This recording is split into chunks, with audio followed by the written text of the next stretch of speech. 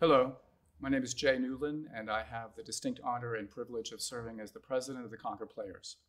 Welcome, and thank you for joining us in our event today.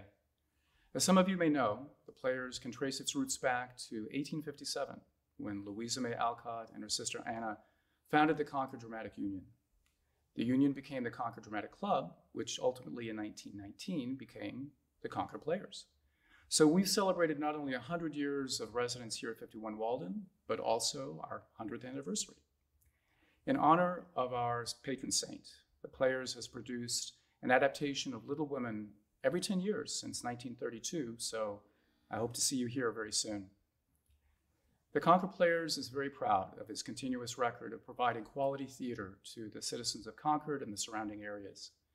We produce 3 award-winning productions each season, and through our Concord Traveling Troupe, numerous performances at local nursing homes and assisted living facilities. Each summer, on the lawn of the Concord Public Library, our All the Worlds of Play stage players present the works of William Shakespeare, and we provide material support to the fully productionized and costume productions of Opera 51. Unfortunately, since March of 2020, like all other theaters, we've been dark and unable to provide live theater to the public. Unfortunately, our expenses are still high as we continue to maintain the facility here at 51 Walden, which was listed on the National Registry of Historic Buildings in 2007, and are actually facing a significant deficit in the tens of thousands of dollars, which is why I'm here, to ask for your financial support so we can continue the legacy that Louisa May Alcott started so many years ago, and to continue to provide quality theater, which brings our community together in experiencing shared feelings of drama, tragedy, joy, laughter. As an integral part of the vibrant Concord arts scene, our nonprofit status means your donation is tax deductible. Please go to our website, concordplayers.org. Click on the donate button and see how you can help us. I appreciate any assistance you can provide, and thank you for your contribution. We miss you all very much and can't wait to see you at the theater.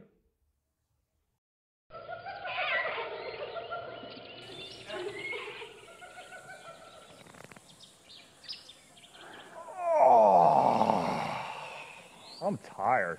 You're always tired. I'm really tired. Like exhausted. I'm really exhausted. Then why don't you take a cat nap? I can keep an eye on the prey while you doze. Oh, pray. What do you mean, ugh, prey? I don't know.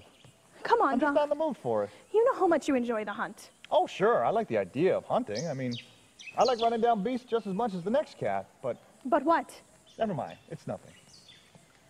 You know how much I hate it when you do that, Don? What? You know what? Don't make me wrestle it out of you. Hey, that might be fun. Donald! Okay. I was just thinking. Do we have to kill what we catch? What do you mean, do we have to kill what we catch? Are you suggesting we eat our food alive? No, of course not, Betsy. I'm just saying, killing these helpless animals seems wrong somehow. I mean, they are helpless, aren't they? Well, yeah, but what does that have to do with anything? I just don't feel right slaughtering helpless, innocent wildlife. I mean, has a wildebeest ever personally offended you? No, not really, no. Do you see, then, See what? why we should feel bad? It would be different if they committed the first offense before we gnawed into their haunches. But the truth is that they don't provoke us. Don't you feel guilty when you kill? Well, I suppose I feel a little guilty, but it doesn't matter what we think, we all have to eat. Well, we could find something else to eat. Like what? Something that doesn't howl in pain when you bite into it. Maybe bark, perhaps. Bark?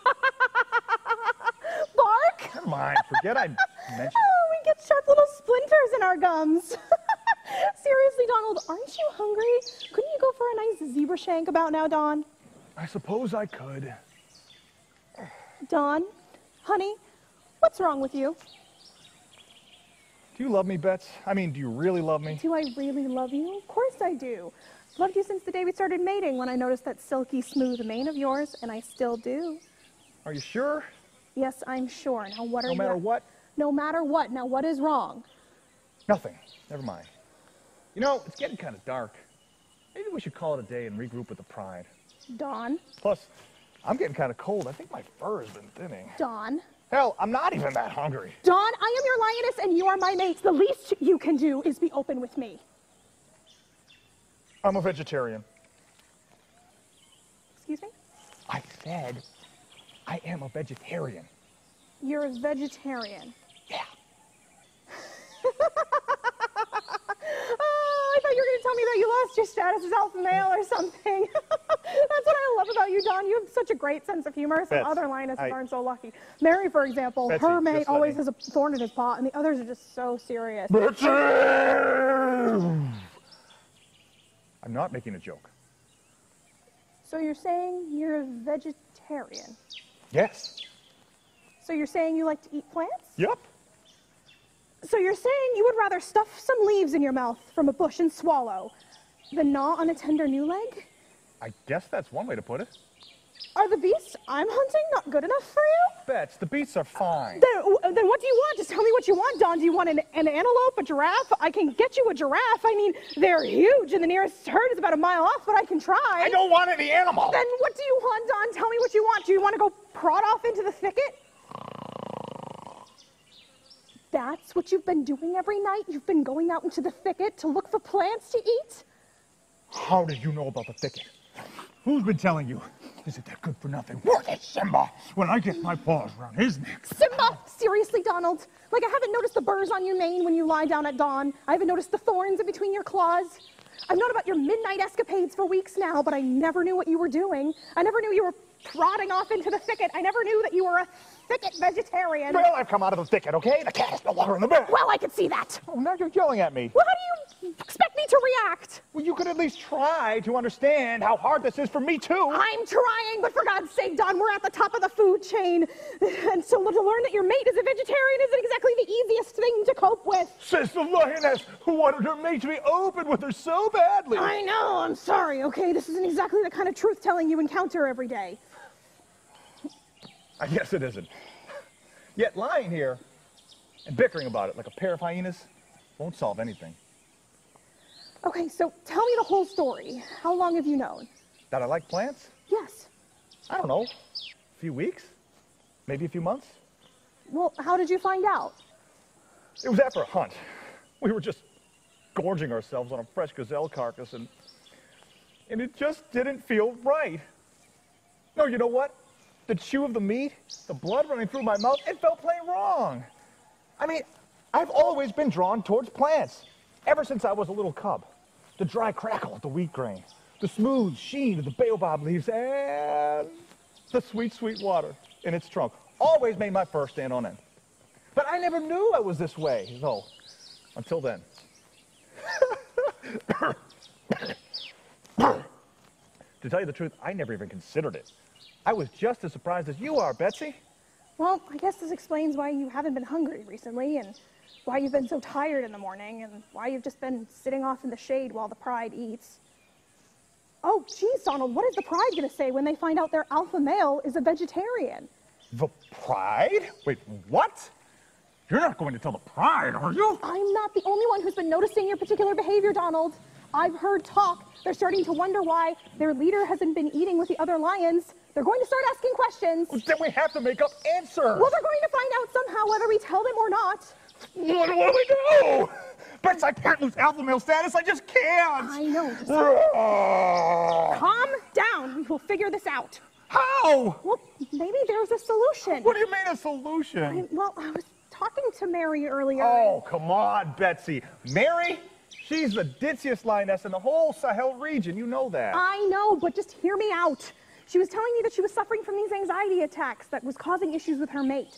So she went and saw Bonzo Baboon, the medicine monkey, across the plain. And Bonzo? You mean that lunatic, painted-faced gorilla? he's a wise mandrill baboon, Donald. That's irrelevant, though. The point is, he concocted this elixir for her to drink, and all of her anxiety attacks stopped. Just like that? Just like that. Maybe if we went and saw Bonzo, he could find a cure for your vegetarian cravings, and poof, problem solved.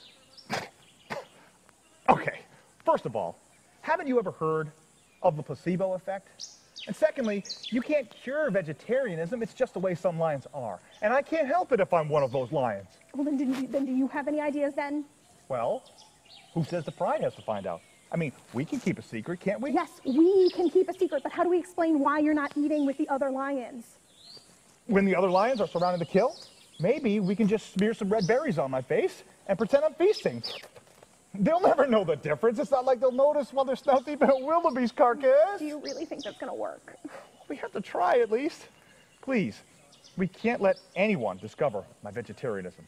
Think about our cubs. What will they think if they find out that Daddy doesn't like zebu? They need someone to look up to, Bets. And I won't even be a real lion to them anymore. I mean, for Pete's sake, all our species does is eat meat. And mate, and bathe, and sleep. Okay, it doesn't matter what else we do. But for the well-being of the pride, Bets, for the sake of our cubs, all that matters is that no one can find out about this. You have to promise me that you won't tell it to any cat, not in this life and not in any of your other 9. I'm begging you. I won't tell. Do you promise? Of course, Don. I still love you. Do you really? Yes, didn't I always say I'd be there to lick the hard-to-reach spots? You know, for a while there, I was worried. I thought you were sick. I mean, it's embarrassing to say now, but I thought you were seeing another lioness. Another lioness? Let's be serious, Bats. You know that you're my one and only kitty cat. So, how are we going to get your baobab leaves without the rest of the pride knowing? We'll just have to be extra careful about it, I guess. Now, I think you should at least try a leaf to see what you're missing. Oh, no. You won't even try one? No, absolutely not. Even a not. bite? Nope. Well, when we first started mating, you told me you were open-minded. It's disgusting!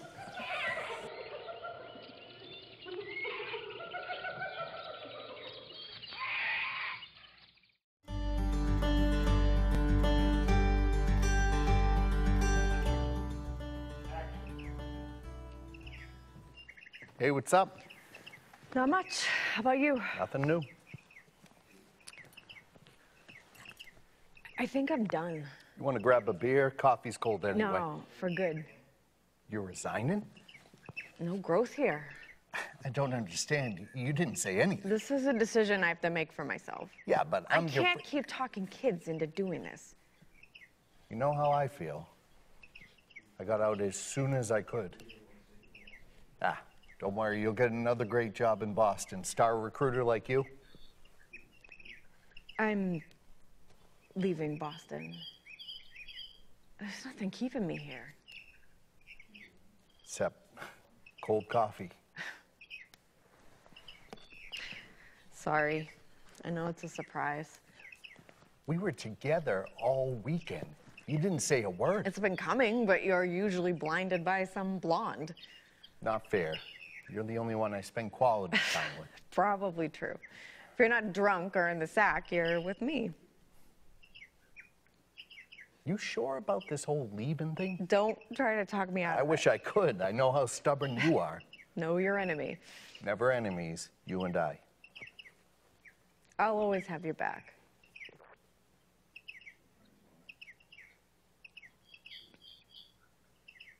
Before you do anything drastic, I need your help. Sure. I have to say something. You're good with words. I get by. You've signed up more recruits than anybody. Don't remind me. I gotta say it right. Personal or professional? Very personal. Do I know this person? I'd rather not say. Oh, a mystery person. Spill. No can do. Now, I will have to know. Come on, Allie. No interrogation. Give me a break. Why would I do that? Be a pal. Yeah, that's me. Best pal ever. Ever and always. Yeah. What is so impossible to say? I love you. Excuse me? I'm trying to say I love you. To someone I may or may not know. Uh-huh. What's so hard? You keep saying it to one bimbo after another. This is different. Different how? They are not expecting it. Man or woman? woman, of course. Not of course. This is a mystery person you have kept from your comrade in arms. Shame could be involved. I'm not ashamed. You kept your plans about leaving from me. I'll say one thing for you. You've got guts.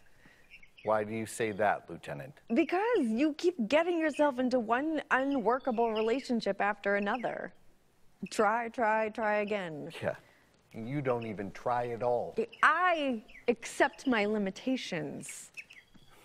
I can't be intimate with someone who has no idea where I've been. Get naked with all my scars. Badges of courage. You got some of those saving my ass. Let's not talk about that basement in Baghdad.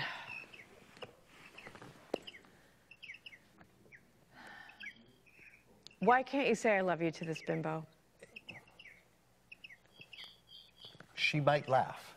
Oh, that could be rough. Okay, so I have to lead into it, see how she feels first. This sounds really complicated. Are you sure she's worth it? No, she is. But if you can't be honest with her, this is crazy. You are terrible at beating around the bush and sugarcoating things. You go straight for the jugular every time. Is that bad? No, not necessarily, but it takes a certain kind of person to appreciate frankness. Well, do you appreciate frankness? The service, you get used to it. Yeah, but do you like it? No, not all the time. What should I do? I don't have any idea what this girl would like. You could guess. I mean, you're a woman. What would you like? Oh. Well, if you were my boyfriend, I might like some compliments. I don't know. Like what? Nothing insincere or sappy. So fact-based, like you have a nice ass. Does she have a nice ass? The best. Okay, but you might say something like, you've got a great figure. It's less rude sounding. Okay, so we've got, hi, you've got a great figure. Then what? That still feels like the deep end of the pool. You gotta ease in. What do you normally say when you see her? What's up? And she says? Not much. How about you? Sounds pretty indirect and non-committal to me. That's why I want to change it up. I want to see how she feels before I drop the L word. Why does it matter? You'll change her out like an old battery in a few weeks, or she'll get tired of your nightmares. Not her. Unique. She's important. Okay. Okay, instead of saying not much, you could try saying something more meaningful. Like, I got a raise. Did you? Yeah, it's really cool. I'll be writing more interesting programs at work now, and I can even support a family now. Nice for her. So, is this a warm-up to a marriage proposal for Madam X? No, I haven't thought that far. I just want to be with her. So we've got, hi, I got a raise, and you have a great figure. Then what? I think we need to go about this a different way. Okay, I'll be you, and you be this girl. Okay. All right. What's up? Not much. How about you? I got a raise. Cool. I'll be writing more interesting programs, too. I don't know anything about computers, but if you're happy... I am. How's your job going? Oh, no, she hates her job. Wow, okay, well, maybe not work stuff then. How about, how was your weekend? We were together. When? Booty call. Must be nice for guys. Okay, the weekend thing isn't gonna work. When do I tell her that she has a great ass? Women want to be liked for more than just their bodies. What else do you like about her? She's really understanding and easy to talk to. So easy you can't trust her not to laugh when you tell her you love her? Maybe I should put the moves on her first. Do you think she'll start to get the idea that I like her in a different way? I think she might. How about this?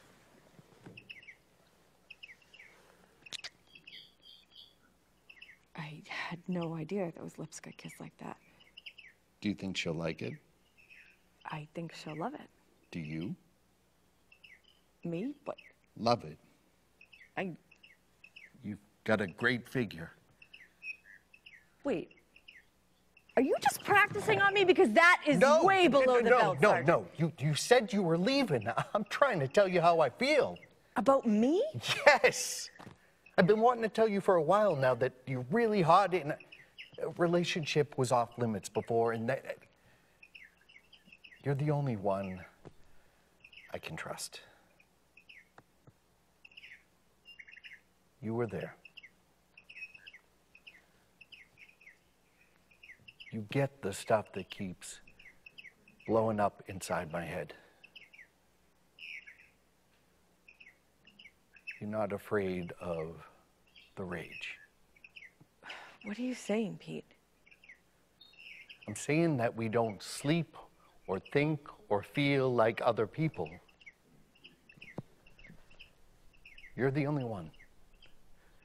You get me and I get you.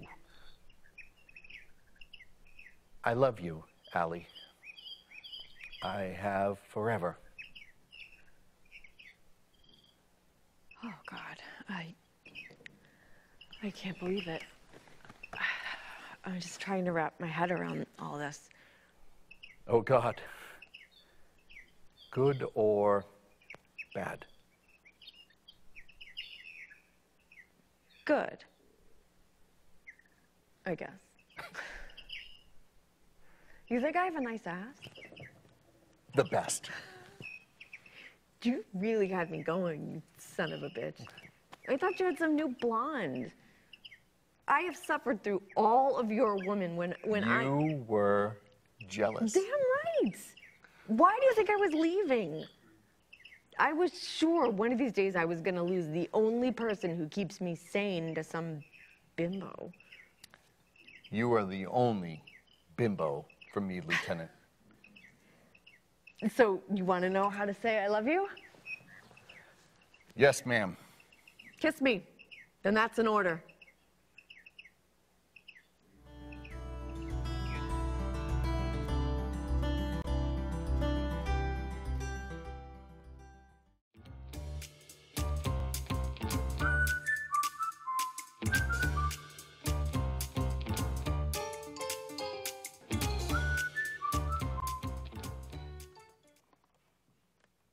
So, What are you doing here?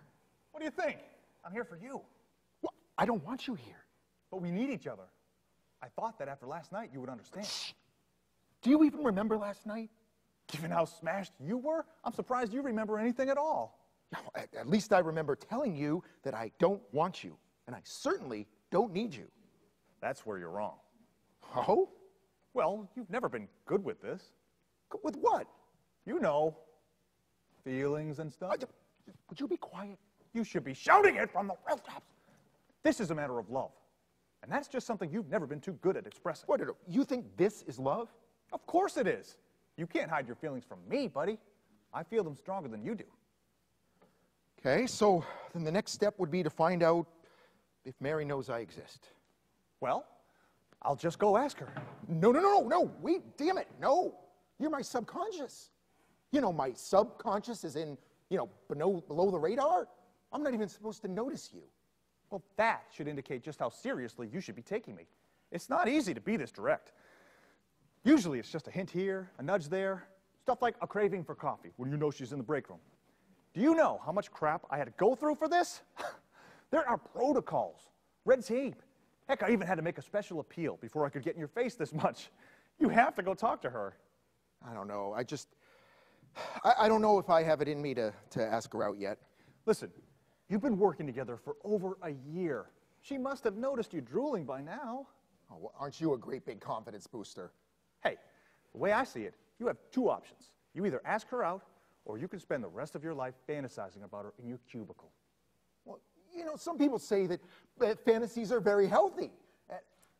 All right, fine, okay? All right, I'll do it, all right? Let's go. Ron, What is it now? your fly is down. All right. Wait, What's the holdup? what if she says no? Then she says no. If you don't ask, she certainly won't say yes. No, I don't know if I have it in me to ask her out today. Yes, you do. Trust me, if you didn't, I wouldn't be here. Yeah, but you're my subconscious. Like, don't I get like veto rights or something? Don't get smart with me, buddy. Ask her out, and I'll get out of your hair. Look, I got a lot of work to do today. I don't think I have the time. She's 6 feet away. I don't want to. March. I hate you.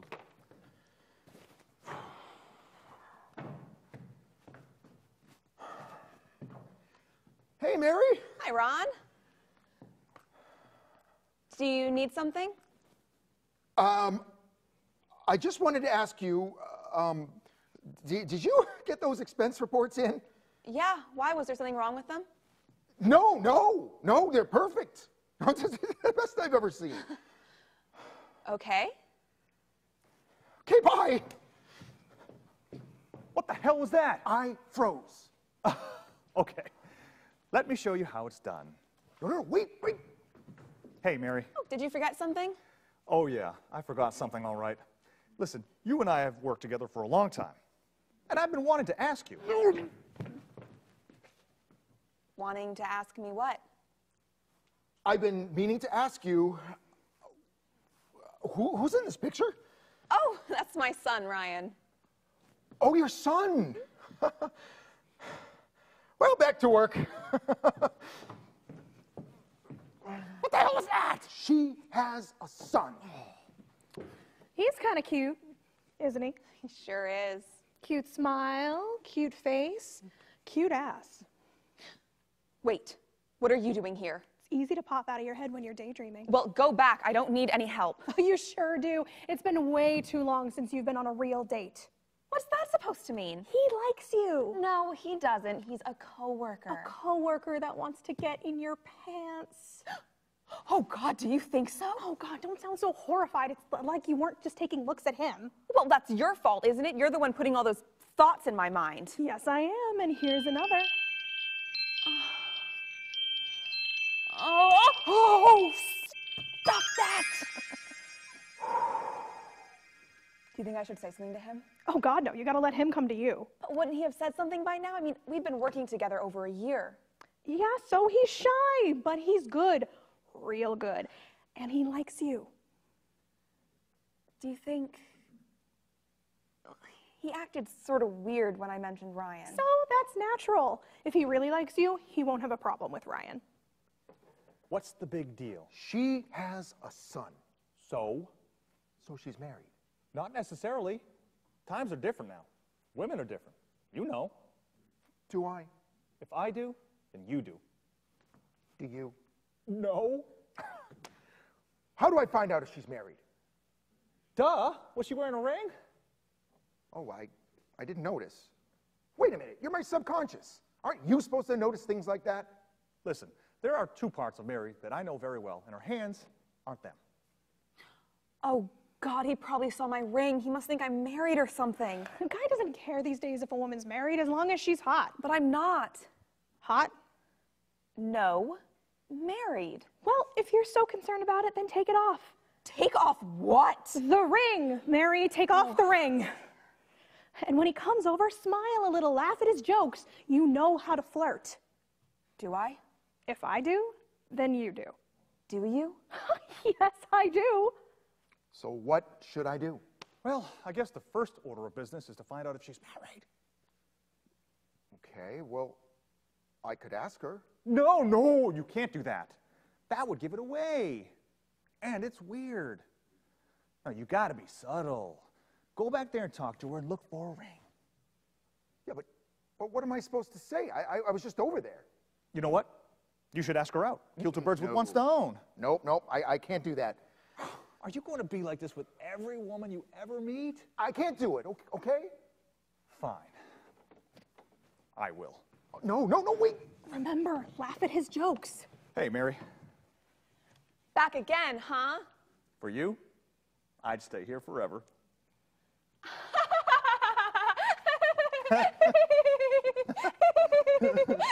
You're funny, really funny.